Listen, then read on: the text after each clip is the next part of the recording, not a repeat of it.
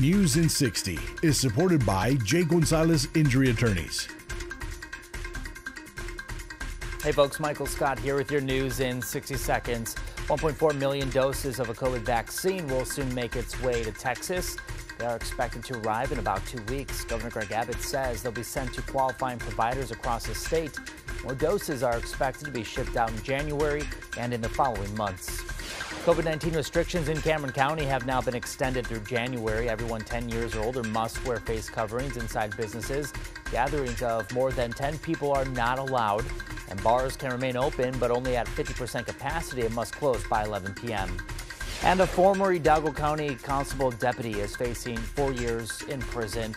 Jose Cruz pleaded guilty to selling weapons illegally.